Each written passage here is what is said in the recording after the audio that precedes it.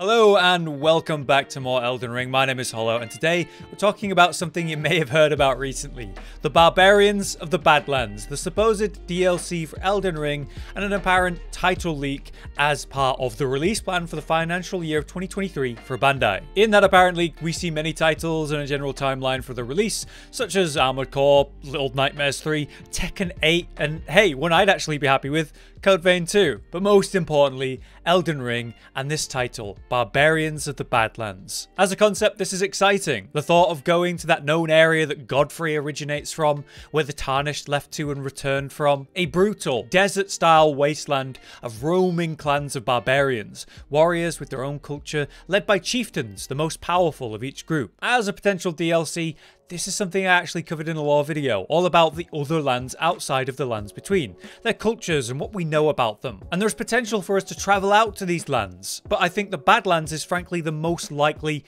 reasonable option to do that. Now I'm going to talk about the details of the Badlands in a little bit to give you some more context, but before we really do that, I should talk about the leak itself and how the truth of it is a bit questionable. When we slow down and look at this thing, well, we see that the potential Elden Ring DLC is seemingly very far away.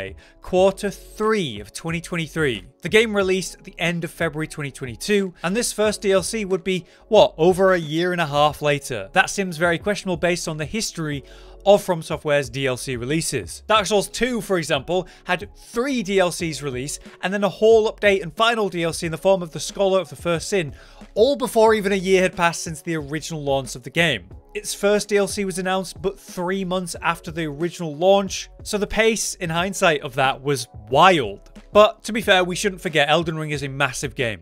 A DLC will likely need to match that in some way to feel properly satisfying, so I'm sure it takes longer to develop something of that size. But what about the other games? Let's look at their timelines for DLC as a proper comparison. Dark Souls 1 released in September 2011 with the Artorias of the Abyss DLC, which came out 13 months later in October 2012. Dark Souls 2 had that crazy timeline we just mentioned, but then Bloodborne released in March 2015 with its DLC, The Old Hunters, only 8 months later in November 2015. Dark Souls 3 released again in March in 2016. The Ashes of Ariandel DLC, that came out in October of the same year, even faster, 7 months later, but then it was followed up by a second DLC, The Ring City, in March 2017, 12 months since the original launch of the game. So on average, we see at least one DLC within a year, and in multiple cases, we see multiple DLCs in 12 months or less. Therefore, a year and a half wait for this DLC, it seems a bit far-fetched, a little too far away. We're talking about their most successful game ever, that they're, quote, considering a number of measures to help customers continue to enjoy this title, end quote. That sounds like they're going to try more than one method to retain our attention. That could be multiple DLCs, and they obviously have a history of doing that. That could be multiple updates and DLC, such as releasing the clearly planned to be used arenas, or the factions and rank up systems we've seen data mined and more. To have such a long wait for a DLC with that in mind seems really strange. And if that timeline is actually real, that's really unfortunate. But consider this. Some people have suggested this might not be your normal Q3 of a financial year. You know, Bandai is a Japanese company. The Japanese financial year apparently ends in March compared to September. That could mean this timeline is actually suggesting around 2022 December, and that'd be a lot more logical and reasonable, wouldn't it? But again, is this even real? It still seems a bit unlikely. I've read claims that both the Tekken and Tails logos shown are actually fan-made, and the fact that there's multiple Dragon Ball games, that's pretty surprising too. The name itself feels a bit off.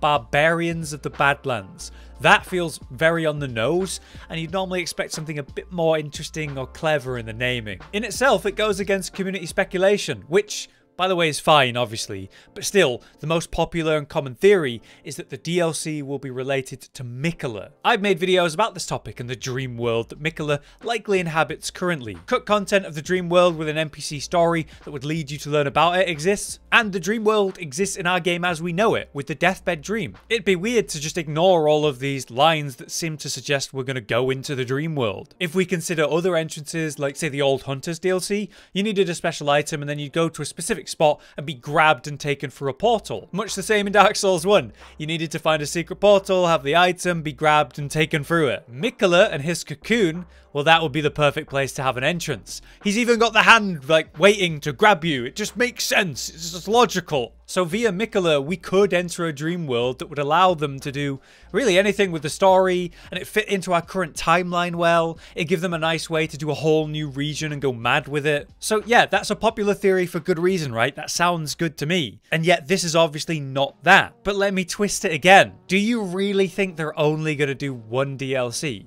For their most successful game ever, even with their history of doing multiple DLCs, even with them saying they're looking into multiple measures to keep us interested. Personally, I think they'd be fools to do only one DLC for Elden Ring. And if I had to pick concepts for DLCs, I could pick the Dream World, yes, and obviously you could pick one of the outside regions like the Badlands, but you could also do something to do with the Outer Gods and explore that. There's some major lore there. So they have so much potential that it would be mad to do just one, let alone the financial reasons to do multiple. So with that in mind, perhaps the longer timeline of a year and a half makes sense if they're actually going to release a different DLC before that, and that would work well. So even if this leak isn't real, the potential is there. It's still a great concept. The Badlands are brutal. We're talking about a place Godfrey came from. Originally known as Hoarah, he was a chieftain of immense power with an insane bloodlust. Hoarah was seemingly picked as the strongest of his people, a place that seems to breed these warriors. Upon returning with the Tarnished when he was banished,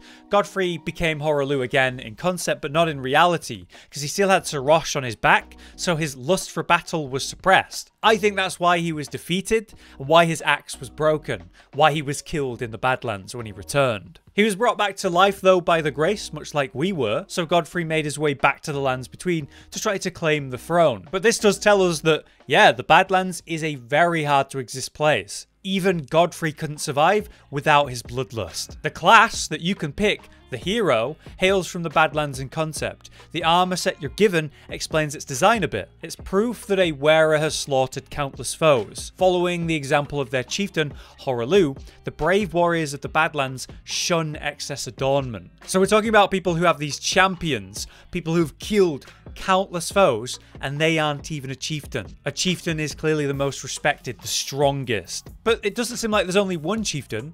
Various weapons mention the Badlands, like the Great Axe, and that is apparently a weapon of choice for Badland chieftains. So that suggests Hoarah was never the only chieftain. Could be that there's a succession of chieftains, or that there's multiple existing all at once, like different clans. You see, another from the Badlands wears this garb and can be made the leader of Stormvale. We're talking about Nephili Loux, potential descendant or even daughter of Hoarah. She helps us defeat Godric as the adopted daughter of Gideon, so Gideon seems to know something about her origin and wants to use her for her purposes. But she's not the only person who seems to know about her origins. Celavis from Ranni's faction, he wants to enslave her to use as a powerful puppet. But when you meet her at the village of the Albinaurics, she mentions her childhood in the Badlands, and she describes it as the oppression of the weak, the murder and pillage that goes unchecked, and it's a nightmare made by men. That's the place we're speaking about going in a DLC. It sounds very intense, I would be interested. We know a little bit about the animals of that region too, in the Stormhawks and the Lions, which we of course meet in Elden Ring currently. We could maybe meet versions that are bigger and stronger. Imagine the Hawk enemies, but even more annoying. But to get back on track and be serious, the Badlands is a harsh wasteland where the strong oppress the weak. Clans of fighters raid and pillage one another, and it seems like a lawless place. That surely leads to a constant struggle, and that must breed particularly strong warriors who must shine, like diamonds in the rough. Would we go there in the current timeline?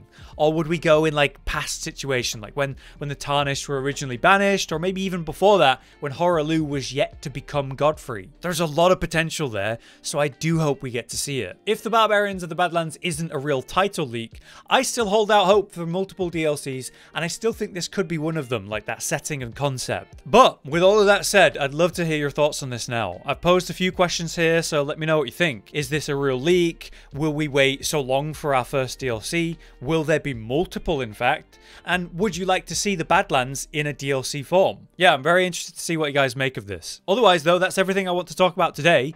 If you'd like to see more discussions and videos of this nature, let me know with a like on this video. For now though, I've been Hollow, you've been you. Thank you very much for watching, and I'll see you next time.